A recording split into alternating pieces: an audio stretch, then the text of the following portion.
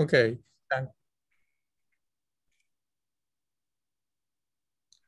Okay, now this is the time for the session of zero-knowledge proofs, threshold, and merge signatures. So my name is Takeshi Koshiba. I'm chairing the first half of the session. The other half will be chaired by Ron Steinfeld.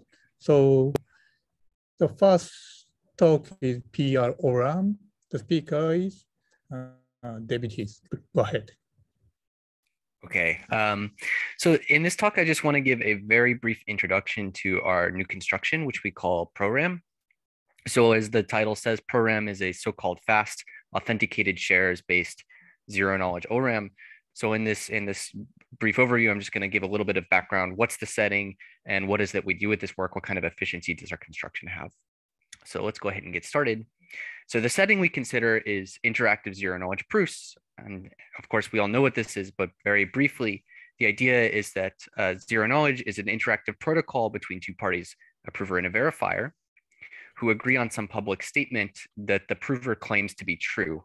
And as evidence to this fact, she has some witness, which she would like to remain private.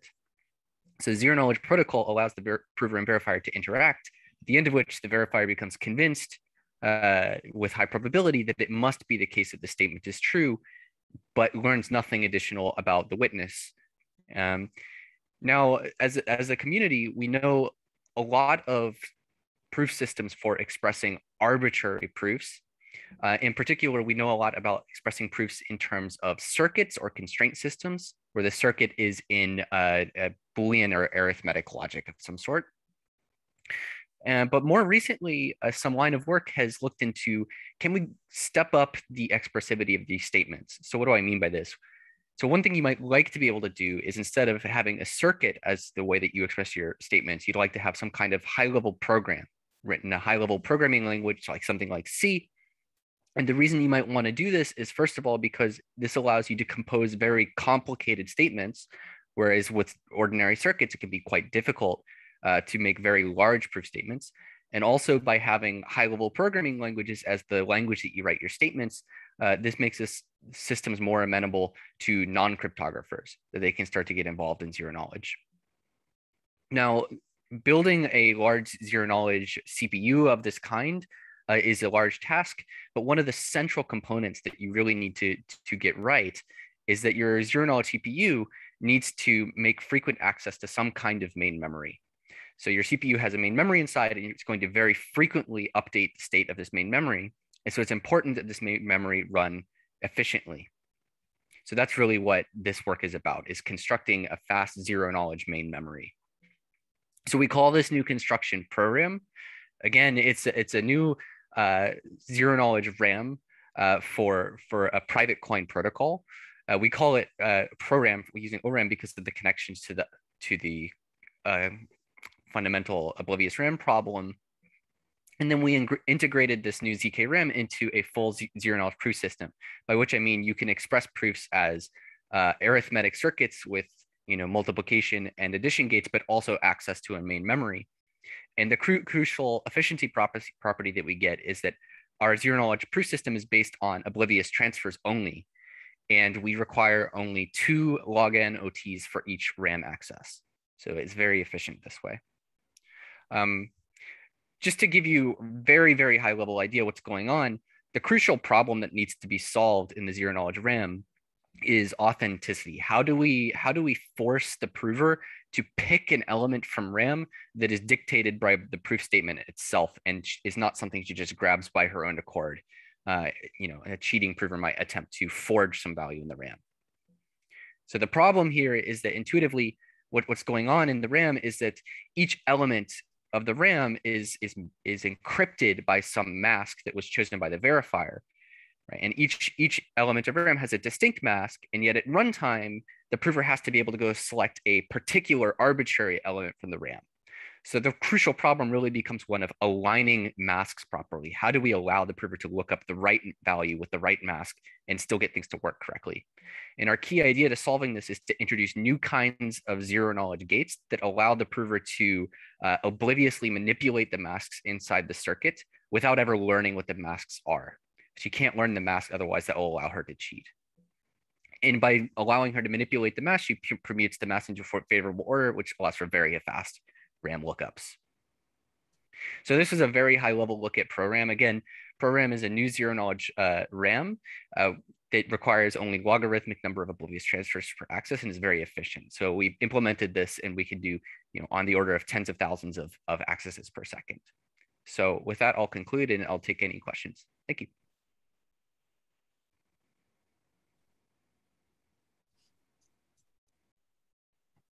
Okay. Are there any questions or comments?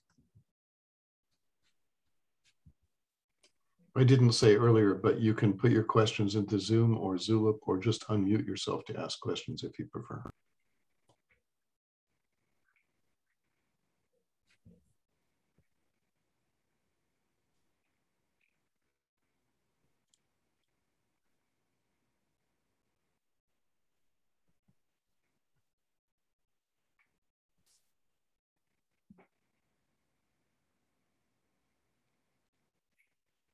Okay, no questions?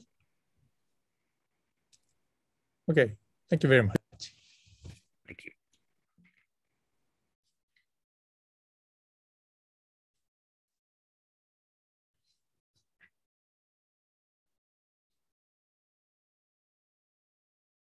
So,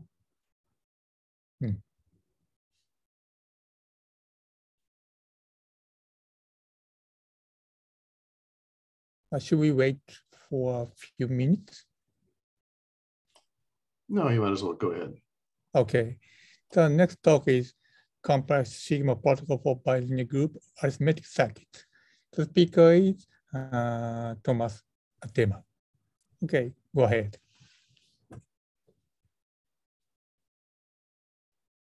Thank you. Can you see my screen now?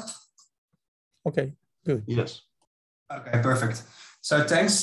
This is joint work with my co-authors Ronald, Cramer and Matthieu Rambaud on compressed sigma protocols for bilinear group arithmetic circuits. So on a very high level, the problem that we're considering is zero knowledge proof systems for general constraint satisfiability. So basically what we want to do is we want to develop a protocol for proving knowledge of a commitment opening X such that X is F constrained. So basically it satisfies f of X equals 0 for some arbitrary function F. And we want to do this with low communication complexity. So typically the computation model that is considered is the arithmetic circuit model. This means that the function F is expressed as an arithmetic circuit. So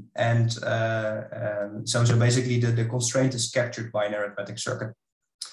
However, sometimes this computation model is not the most natural approach. So this problem was also addressed in the previous talk by David, where he considered more high-level programming languages instead of arithmetic circuits. However, instead of considering higher-level programming languages, we will consider the bilinear group arithmetic circuit model. So these bilinear group circuits, they are defined over a bilinear group, obviously. And a bilinear group is or contains three groups of prime order Q, G1, G2, and GT that are connected via this bilinear mapping, this pairing. And a bilinear group circuit is just like an arithmetic circuit. It contains wires and gates. However, now the wire values can be elements of set Q, G1, G2, and GT. So instead of only considering field elements, we now have a more general class of wires in these circuits. And also the gates in a bilinear group arithmetic circuit contain obviously the standard arithmetic operations, so field multiplications and additions, but also group operations such as exponentiations and pairings. So, So this computation model is a more general class of circuits than the arithmetic circuit model. So it is known that any bilinear group arithmetic circuit can be expressed as an arithmetic circuit. So in principle, there's no need to consider this more general class of circuits. However, this reduction or this translation can increase the size of the circuit. So for example, if we consider a highly optimized group, so for a very specific instantiation, a single exponentiation can already result in an arithmetic circuit of approximately 800 ZQ multiplication gates. So we start with the bilinear group arithmetic circuit that contains only one gate, a single group exponentiation, and then we reduce it to an arithmetic circuit containing 800 operations, 800 gates. So this blow up can be significant, and also this blow up or this translation is specific, or it depends on the bilinear group. So in general, this blow up can be even much larger. So what we do in this work is we construct a direct approach for communication efficient zero knowledge proofs for constraints captured by these bilinear group arithmetic circuits. So we develop a direct approach that avoids this reduction to arithmetic circuits. And what we do is we generalize the compressed sigma protocols that were developed for the arithmetic circuit model to this bilinear circuit model. So again, we avoid this reduction. And also we improve the concrete efficiency over a prior work that also considers such a direct approach with approximately a factor 3. And an application of this zero knowledge proof system, we construct a transparent and succinct threshold signature scheme. So to summarize, the result is a compressed sigma protocol for these bilinear group vectors. So the secret vector X is a vector with coefficients in ZQ, G1, G2, and GT.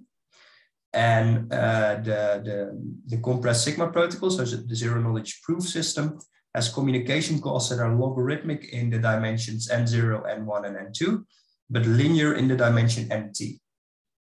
And the reason for this linear communication complexity in nt is that our main building block is a homomorphic and partially compact commitment scheme for bilinear group vectors. So that basically means that the commitment scheme that we are using has commitments for which the size is independent of n0, n1, and n2. So it is compact in these first 3 dimensions, but the size of the commitment scheme is linear in nt. So this is what this linear communication causes. So as an application of the zero knowledge proof system, we construct a threshold signature scheme. And in contrast to the more standard approaches for threshold signature schemes, our threshold signature is a zero knowledge proof of knowledge for k out of n signatures. So we have n players in total. And if we have k out of n signatures, then we can construct this zero knowledge proof, and that will constitute our threshold signature. The ingredients of this threshold signature scheme are the BLS signature scheme. And this scheme is defined over a bilinear group and has a very small bilinear group verification circuit. So this matches very well with our compressed sigma protocols for bilinear group arithmetic relations. Because we have this new zero knowledge proof system, we do not have to translate this bilinear group constraint to an arithmetic circuit. We also need to have to get this threshold, k out of n threshold functionality, and for that we use a recent technique introduced at Crypto this year, proofs of partial knowledge. And the properties of this threshold signature scheme are that the signatures are of size logarithmic in n. The setup is transparent, so we don't have a trusted setup. And also the threshold signature hides the identities of the case signers. Thanks, this was my presentation. I'm happy to take questions.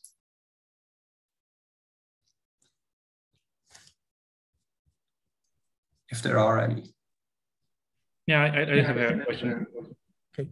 Hello, Thomas. Yeah, great presentation. Sorry, I'm wondering whether, like, how exactly does this model of computation that you suggest is bilinear group arithmetic circuit, how does it relate to Grosser-High like pairing equations? Because it seems that in both cases you do compute something in the G1 and G2, and then you have a bunch of pairings. So how does it compare to Grosser-High, if you know? So, sorry, how does it compare to what? I didn't to Grosser-High kind of NISIC, which also operates over pairing equations. So basically, so all kinds of constraints that are well defined over a bilinear group with pairing equations can be captured by such a circuit. So this generalizes, for example, these inner pairing products or all kinds of systems that are defined over a bilinear group or constraints. Okay, I mean, yeah, to me it seems very similar, but I see. Okay. Yeah. Thank you. Any other questions or comments?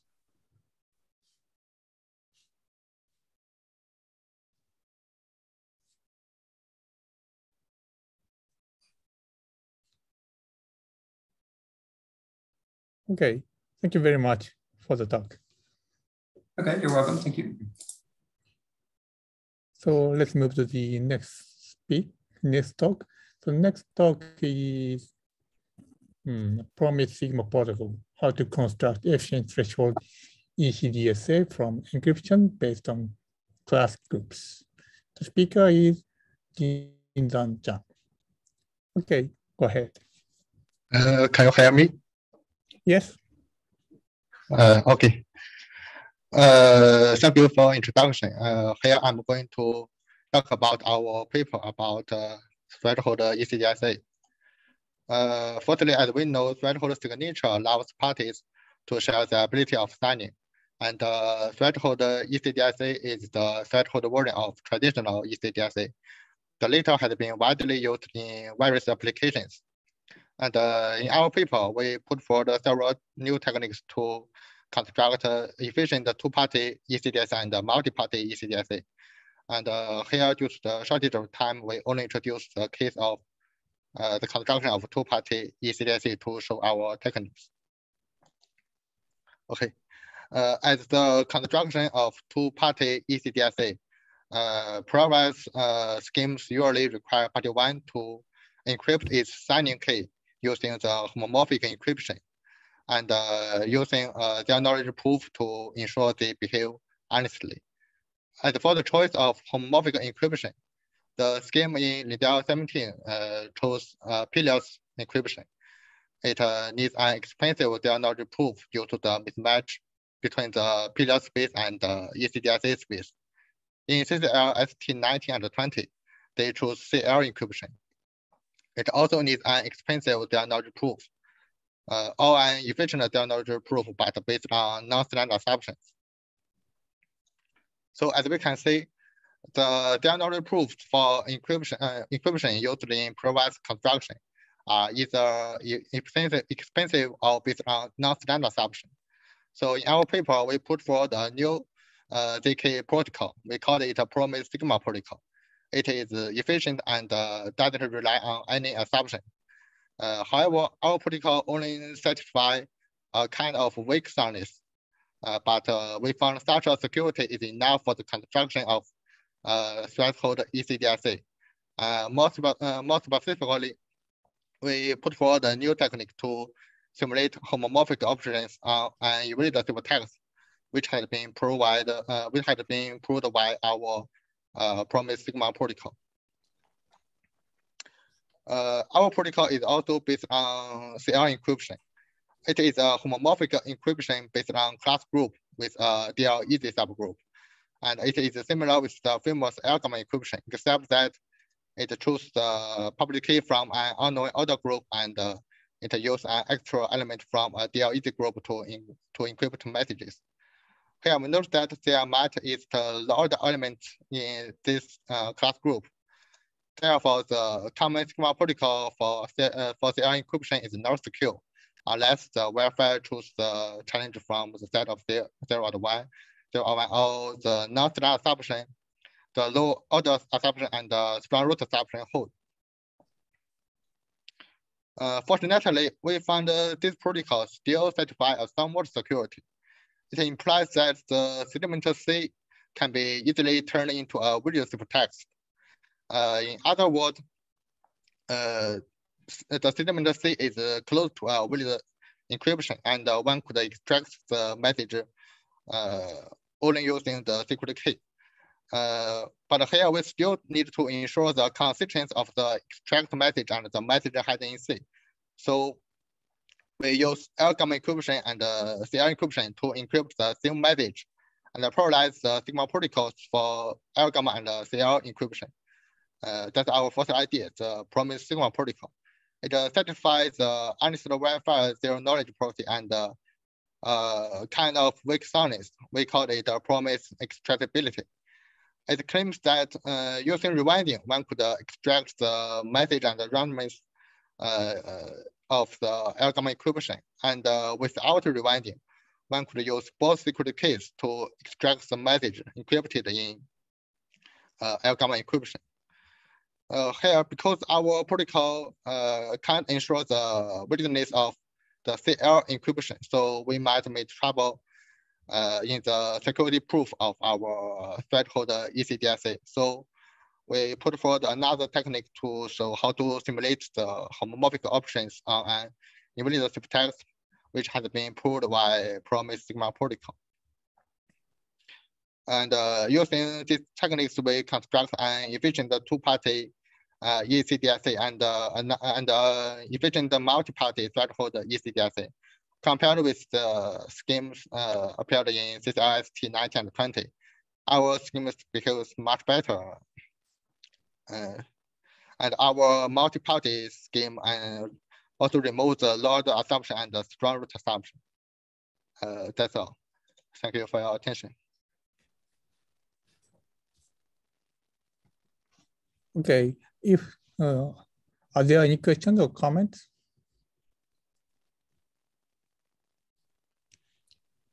You may use chat box.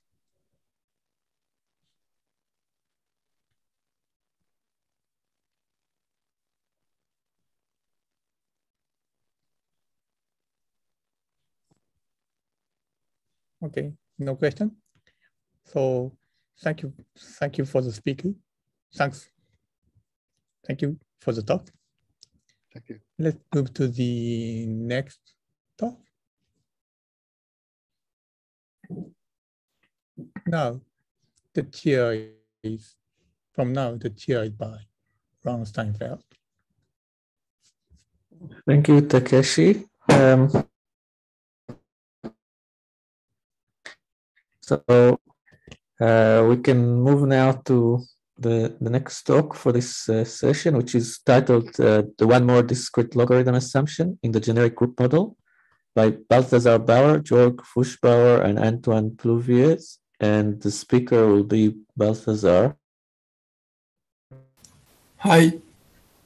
You can go ahead. Do you hear me well? Yes. Okay.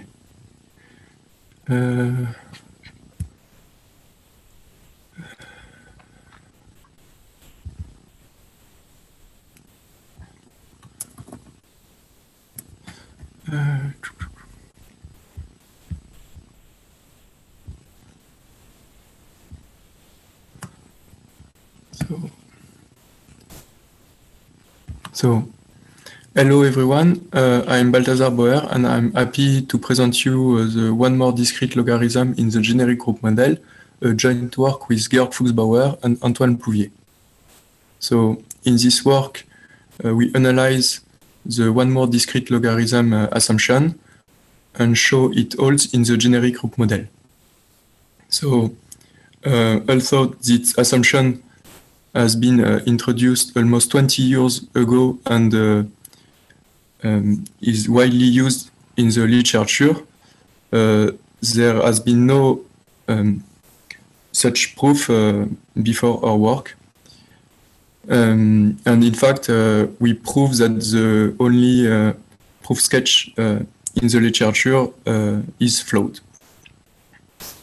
So first, I would like to explain you what this assumption is. So in this context, there is an adversary which receives group elements. He has to compute the discrete logarithms. And he has access to an oracle. She can compute the discrete logarithm of the group elements of his choice. So at this step, the problem can seem trivial, but to win, the adversary should make fewer queries to this discrete logarithm oracle than the number of challenges. Hence the name one more discrete logarithm. So this assumption has been introduced by Bellary et al. In 2003. And as you can see, it has been used a lot in the literature. For example, it underlies the security of Blind-Schnorr signatures, and it's also used for the security of other primitives, such as the multi-signatures music2, the multi-signatures scheme music2. And it has also a theoretical interest because many negative results are based on this assumption. For example, some security properties cannot be based, some security properties of the Schnorr signatures cannot be based on the discrete logarithm assumption if the one more discrete logarithm assumption holds. So it's obvious that this assumption is stronger than the discrete logarithm assumption. But we don't know at this step if this assumption is relevant or not, because the cryptanalysts do not study this assumption as much as the discrete logarithm assumption. But because we are in a group context, we would like to have, as a minimal sanity check, the guarantee that generic attacks does not break this assumption. So to have this guarantee, we have to study this assumption in the generic group model. So briefly, in this model, the adversary does not have access to the real encodings of the group elements, but only see purely random symbols which correspond to these group elements. And if you want to make a group operation, he has to interact with an oracle. She computes the group operation for him and output the new random symbol which correspond to this to the result of this group operation. So in most of the previous proof in the generic group model, people were using the Schwarzschild lemma, but unfortunately, this lemma does not apply here. For this reason, we have introduced a new algebraic lemma which perfectly fits with our goal. And by using this lemma, we finally prove the security of the one more discrete logarithm in the generic group model. By using similar arguments, we have also proved that variants of the one more discrete logarithm, such as the one more CDH assumption, holds also in the generic group model. So I would like to thank you for your attention, and if you have questions, I would be happy to answer it. Thank you, Balthazar. Are there any questions? Yeah, I have some questions. Firstly, have you tried to also prove it in the algebraic group model? But you mean based on which assumption? I don't know, maybe like discrete logarithm? Oh, we know it's okay. We know it's not possible. There is a negative result about that in a paper of crypto in 2020, which shows that there is we cannot prove the security of one more discrete log assumption based on the discrete log assumption. It's not possible. There is a separation result. Yeah. Right. And my second question would be like, what is the problem of using Schwarzschild lemma? Why can't we use it? Okay. So the problem is the fact that the discrete logarithms. So it's complicated. So in the Schwarzschild lemma, if you do the proof rigorously, you use polynomials, and at the end, you choose the value for the xi. But when you do that, it's at the end of the interaction between the adversary and the challenger. And here you cannot do that because the challenger can query discrete logarithm calls. Then you need to choose during the interaction. You need to choose values for unknown during the interaction, and then it changes a lot of things because you cannot just use the Schwarzschild lemma at the end and just look the probability that no collision occurs because the adversary has some information on the value. So I think yes, it's how I see the thing. Why it might be hard. Thank you. Sure. Any other questions?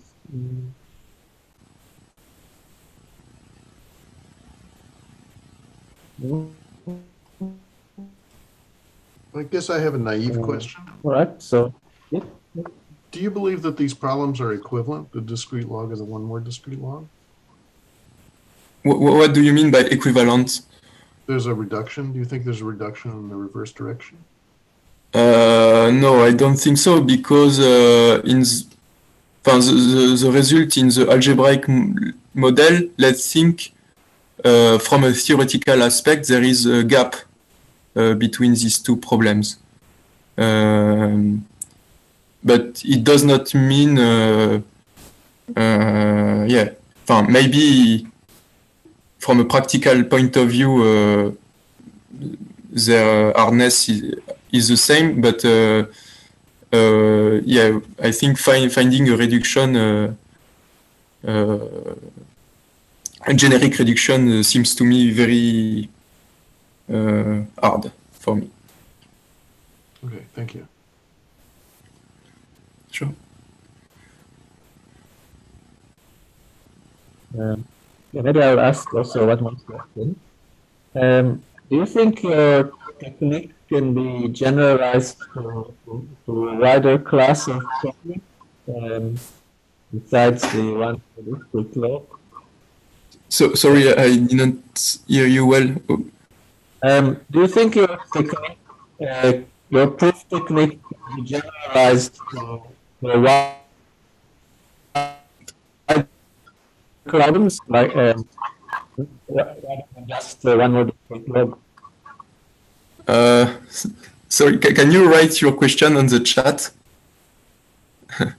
Because I didn't hear you. Well, I don't know if it's my connection, which is low.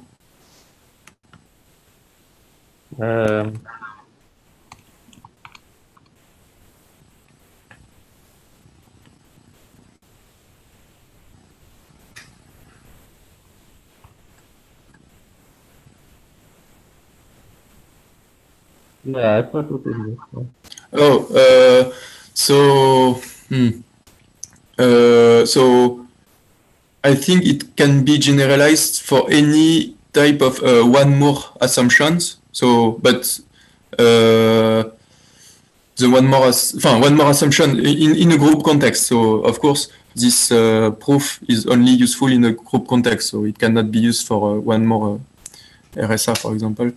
But yes, we in our paper we show that it can be applied for a variant of the one more discrete logarithm, which is the one more CDH, and we can still extend to this result, but the new results covered by this type of proof are not. For example, the one more CDH has not been. We defined has never been used in the literature, so I don't see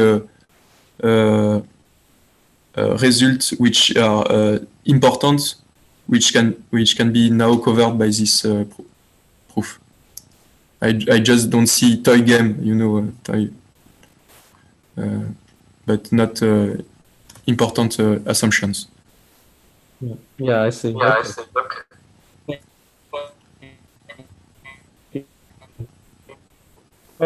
I think we may move. Ron, your audio is breaking up. Oh.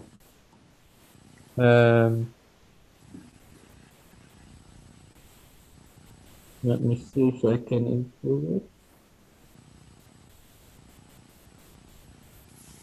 You might turn your camera off. Yeah, okay. Is it better now?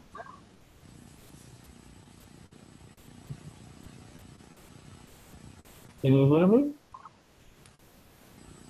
Yes.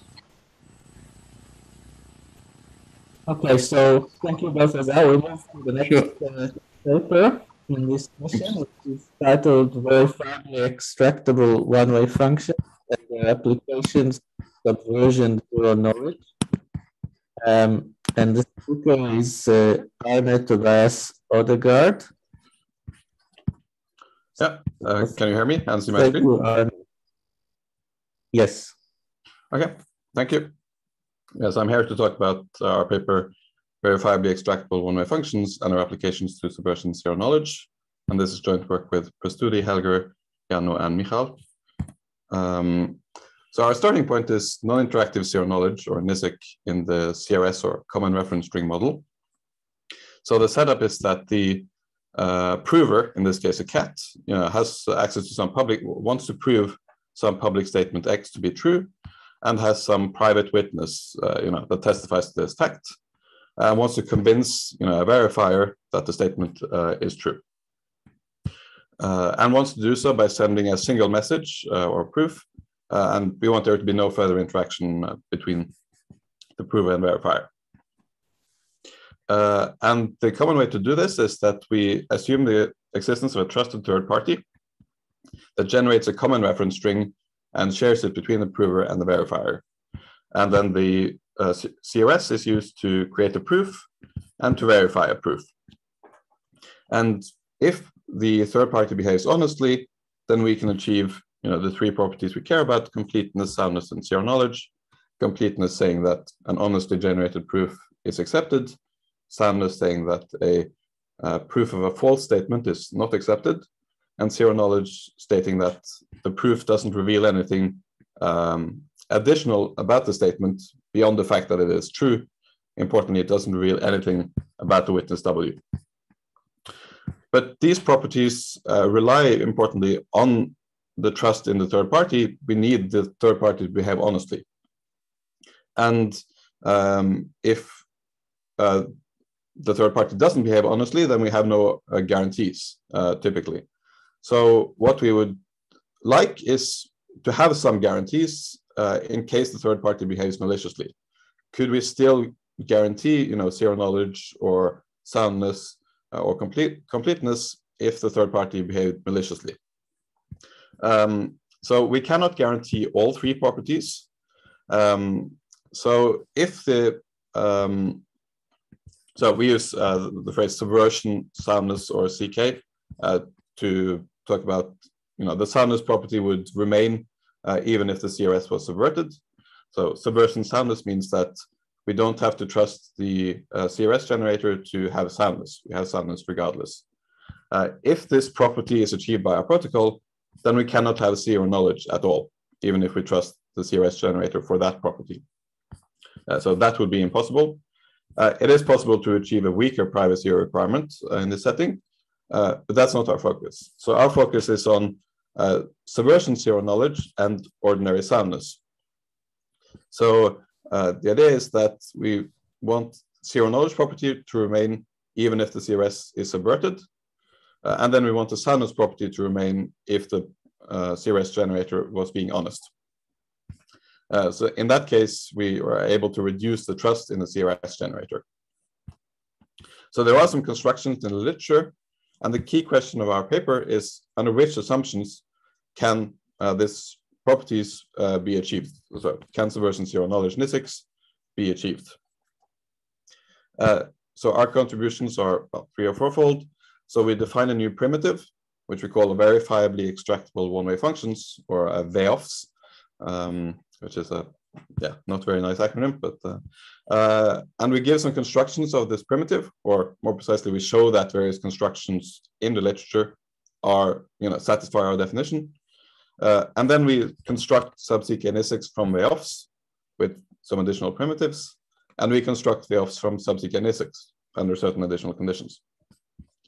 So we show that there is a significant connection between sub-CK NISIX and VEOFs. So I'll just briefly define what a VEOF is. So like verifiably extractable one-way functions is an extension of the non-primitive extractable one-way functions. So an extractable one-way function satisfies the one-way property. So this is traditional. Given an image of a function, it should be hard to compute a pre-image. And extractable, meaning given access to, like white box access to an adversary, which computes an image of a function, it should be possible to extract a pre-image from this adversary. So these two properties define an extractable one-way function. We add on the property of image verifiability, where it should be possible to verify efficiently and publicly whether some value belongs to the image of the function. And so we have some constructions. So in a restricted model, but from very nice assumptions, like things called delegation schemes, the construction of BCPR gives you a VEOF. We also have, from knowledge of exponent assumptions with pairings, we get VEOFs, knowledge statistics and heuristics signature schemes. The idea being that someone who's able to sign messages should know the secret key is sort of the idea there. And that's it. Thank you very much for watching. So please watch the full talk and read the paper if you're interested, and I'll be happy to take any questions.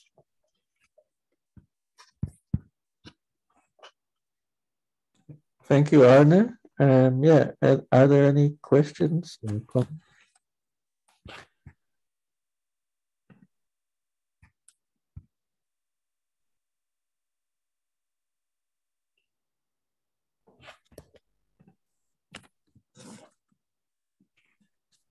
No.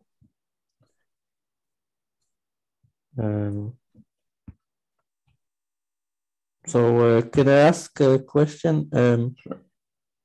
So you have this subversion zero knowledge construction from these special one-way functions. Mm-hmm. The efficiency of your zero knowledge protocol compared to those constructions that are based on concrete knowledge assumptions? They're similar. They have similar efficiency, I would say, asymptotically. No concrete improvements. Mm-hmm. Okay, but there is no big overhead, No. There is some constant overhead. You need to essentially evaluate the bigger circuit, but no massive overhead. Okay, yeah, thank you. All right. There is another question by Wei Dai on the chat. So, do you think we could add subversion? Yeah. Directly to any NISC? I think it's a bit tricky. I think so. We actually show you can so our approach works if you have a perfect zero knowledge and some additional property. Then we can add subversion zero knowledge generically. But I think in general it's a bit you need some structure to the CRS essentially to be able to check that it sort of looks nice. And I think generically to any NISC is a bit tricky. Okay, good. All right, thank you. Thank you. Any other questions? No, doesn't look like it. So yeah, thank you, Arne. So we'll move on to the next talk, the last talk for this session, which is titled Chain Reductions for Multi-Signatures HBMS Scheme by Mihir Peller and Wei Dai, and the speaker is Wei Dai. Thanks for the introduction. Can you guys hear me? Yes. Okay, so I will start. So my talk is on chain reduction multi-signatures and the HBMS scheme, and this joint work with Mihir Peller. So multi-signatures allow a group of signers to collectively endorse on a common message with a short signature. We want independent key generation by every single party.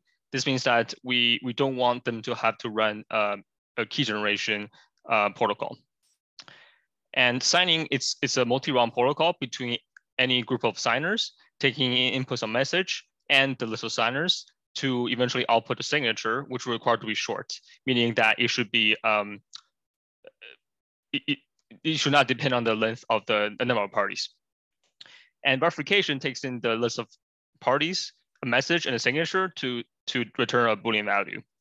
And additionally, we ask for optionally key generation as a feature, which means that there should be algorithm taking in input a list of public keys to output the short aggregate public key. And against this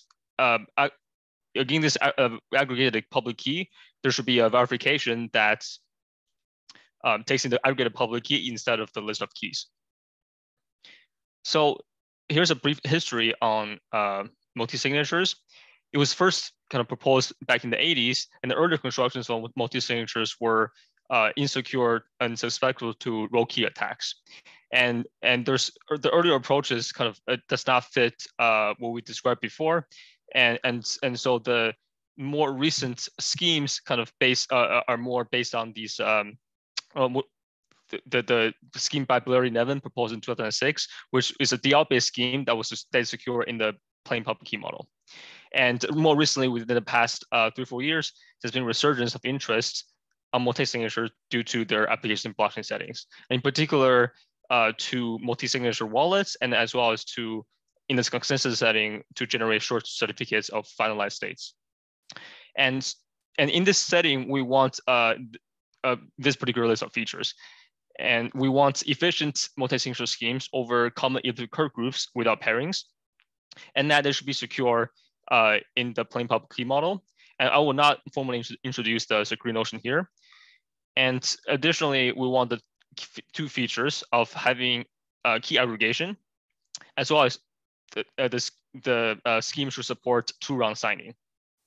And within the past 2-3 years, there's been a lot of schemes that's proposed, such as Music 2, and also DWMS.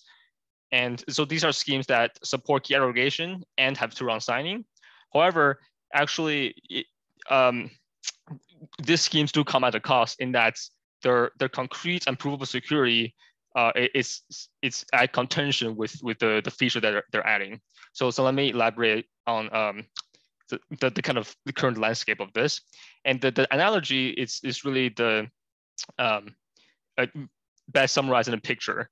And so here's a DL tree, and there's some fruits hanging on it. And the previous work of this form, they said that, hey, look, we discovered some nice fruits somehow hanging from the DL tree, meaning that they're somehow hanging from the DL tree means that there's reduction from the hardness of DL to the unforgeability of the signature schemes. However, these reductions are not tight, so they're just somehow hanging on the DL tree. And our results instead shows the following. We said that, hey, look, so these are there's some very solid branches that attach to the main trunk of the tree, which is the DL problem, and that these fruits, these schemes are actually tightly attached to the branches. By tightly attached to the branches, I mean that the security of the schemes and the hardness of the problem they're attached to are actually tightly equivalent in the Rambaud model.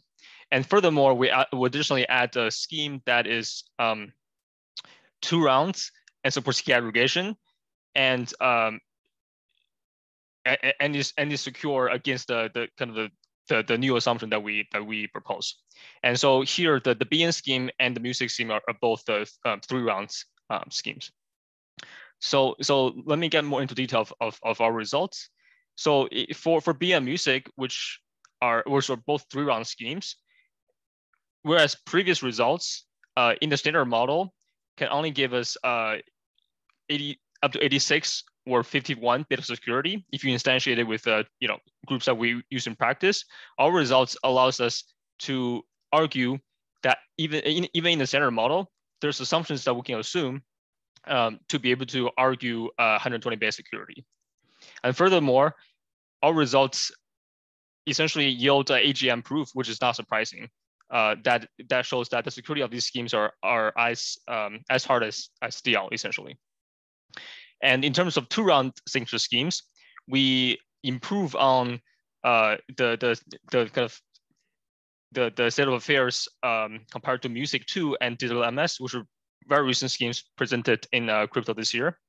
Our scheme is as efficient as the prior schemes, and additionally, it's the first scheme that can be proved secure in the standard model, and it is tightly secure in AGM. So, whereas Music 2 and DWMS are not the most efficient version of them do not have standard model proofs, and the AGM proofs relies on reduction from OMDL, and additionally, the proofs are actually still not tight, even with strong assumptions. So our results actually says more. We can claim that if, for example, if BN secure, then so is music. Or if music secure, then so is a new scheme, HBMS. And the reason why we can claim these results is that we give chain reductions, meaning we provide a chain of reductions from DL all the way to the security of the scheme.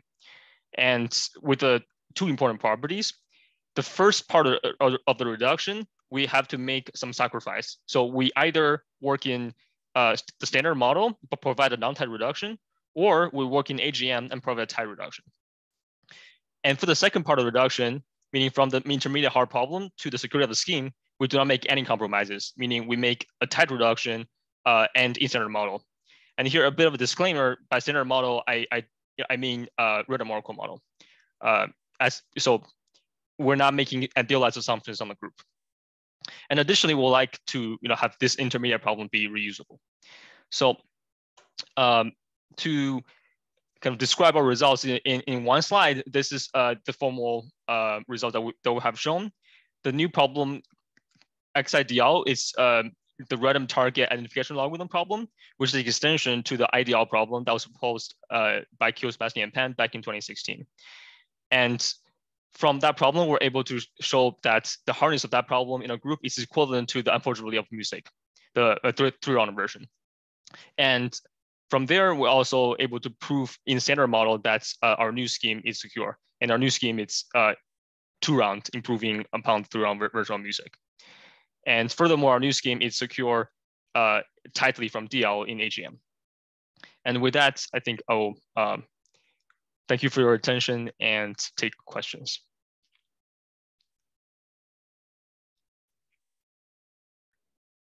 Thank you, Wei. Thanks. Are there any questions for Wei or comments?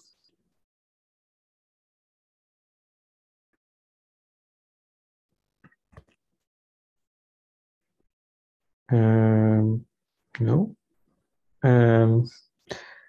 Maybe I can ask a question. So you have this new XIDL problem. What's the known evidence for the hardness of this problem? Yeah, so in the standard model, it's by a 4-kilometer reduction from IDL. And so there is a reduction from all the way from DL, but we so in the standard model, we know that essentially there are two applications of 4-kilometer. We know that it's related to DL, and in the AGM, we actually have a tie reduction. So I mean, the kind of gist of it is that for groups in practice, probably XIDL should be viewed as hard as DL because we know for analytic curves, for example. Right. So I guess in that sense, it's not the same as OMDL, which was discussed in the previous talk in this session. The reduction from DL does hold in AGM, which makes it a lot easier. So if the reduction holds from DL in AGM, we know that it is also hard in a generic group model. Mm-hmm. Okay. And so the reduction is tight in the AGM? Yes. Okay.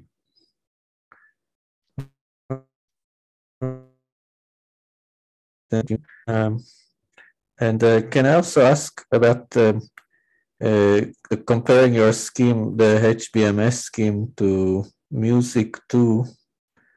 So I think you have some efficiency improvement versus Music 2.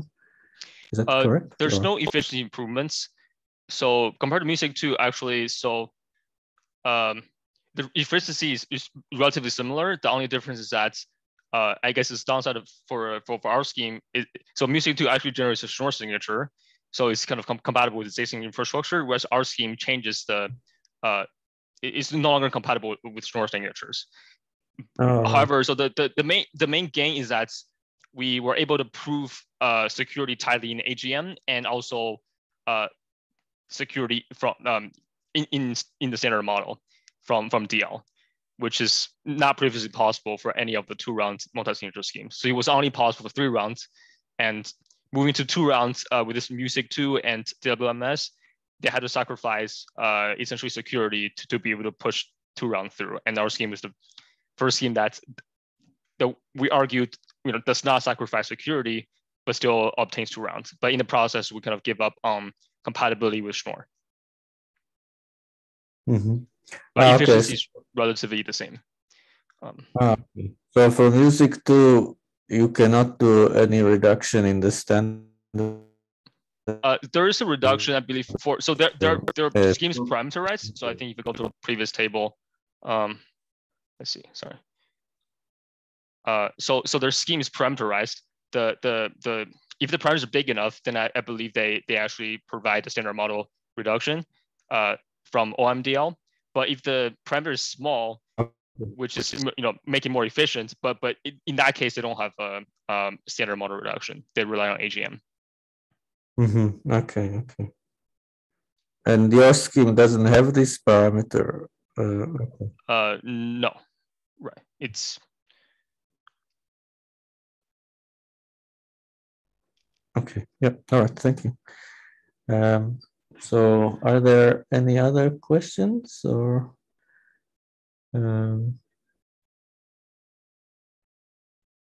No. Looks like other questions. So thank you, Wei. And yeah, I think this concludes the session. So Thank you. And I think in half an hour, the next sessions will start. So see you then.